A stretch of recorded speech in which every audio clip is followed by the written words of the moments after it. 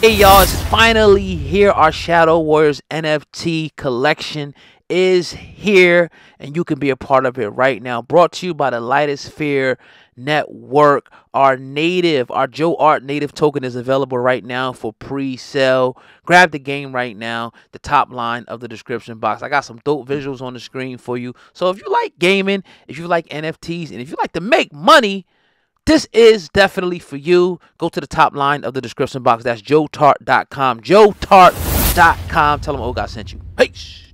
Man, seems like independent women do the most complaining.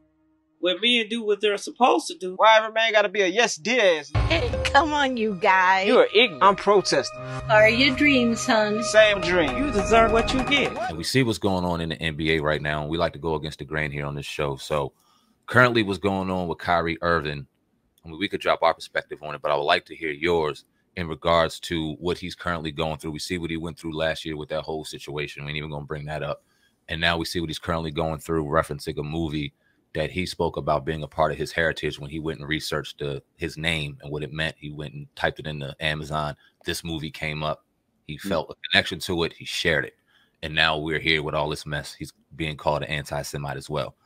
What's your thought on that, being a part of the NBA, knowing that circle, knowing how that situation works and what they're doing to Kyrie Irving right now? What's your thoughts on that? Kyrie is too outspoken for how popular that he is.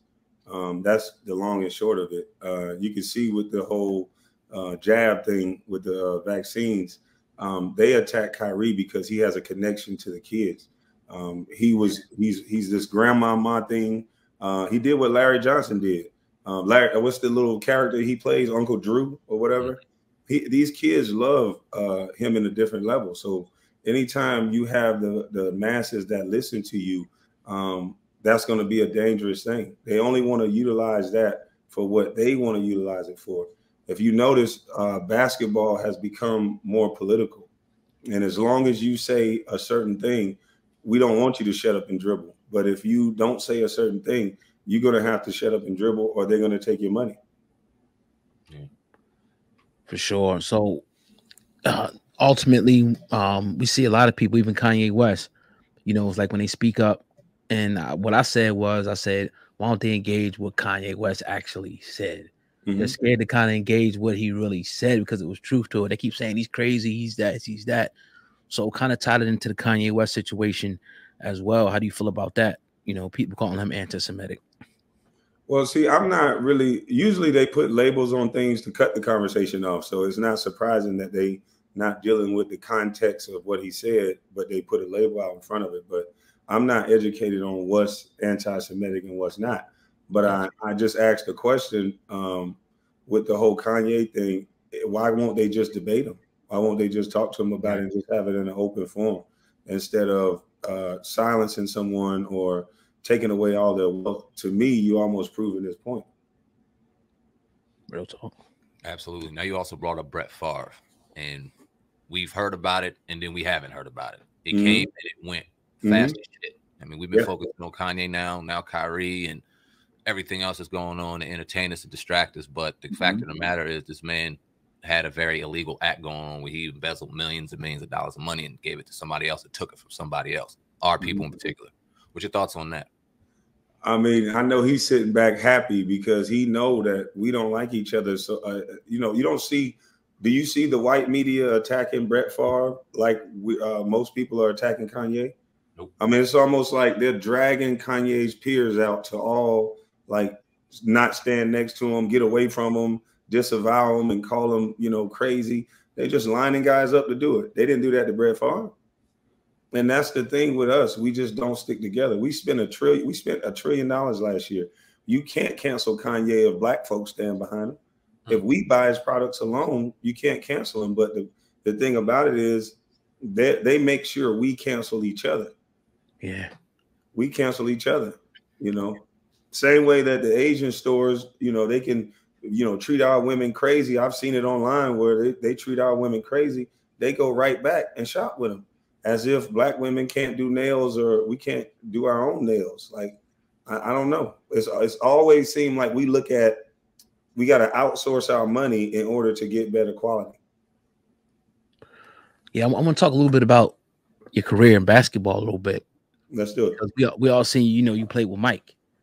How was that whole experience? I don't know if you had that question. I'm sure you have. How was that whole experience, not only on the court, but off the court, what people consider the best basketball player ever?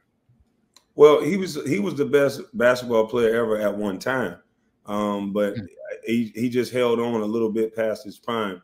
And Michael Jordan has that rock star Michael Jackson effect. God rest his soul. You kind of can't tell him no. So if he wanted something done, if he wanted a trade to happen, and he was told no, then heads are going to roll. And everybody around Michael Jordan knows that. People who are starting to see The Last Dance, they kind of see he's a regular, everyday guy. I'm not here to bash him or nothing like that, because he gave me an opportunity. But at the end of the day, my pick was supposed to be traded for Elton Brand.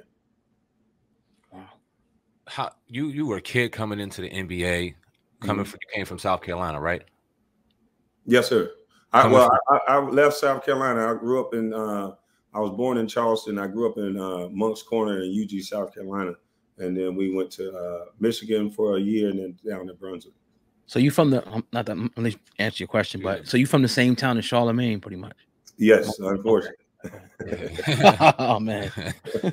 So now you came from very humble beginnings. I remember you coming into the NBA. You were a quiet brother. You weren't real brash. You weren't out there. You know what I'm saying? You weren't the typical NBA player that we were accustomed to seeing at that time.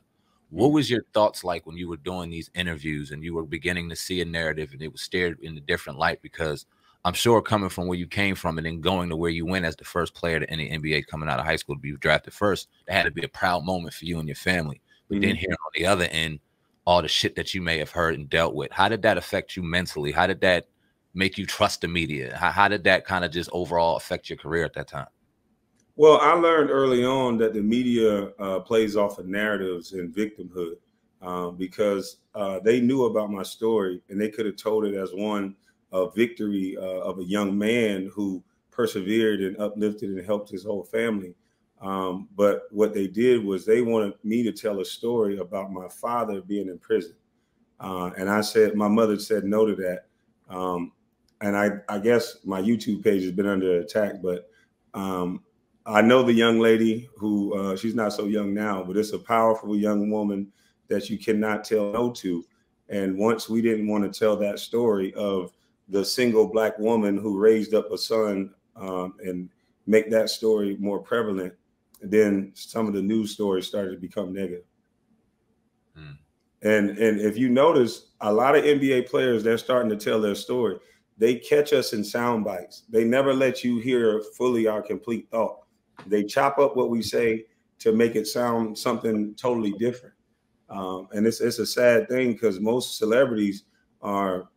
these quote unquote celebrities, because I don't believe in that, but most of these guys who persevered through situations like mine, they have a lot that they can teach other people. Not because we're the smartest thing, but just because you have to be dedicated. You have to do the same thing over and over again. You can't be at the parties. You can't be with your homeboys. Sometimes the girl that you like gonna be with somebody else because you focused on a goal. And instead of them listening to that from a celebrity, they would rather take us to go give out turkeys and be these symbols of hope, instead of actually touching the people and telling them how you can do the same thing we did.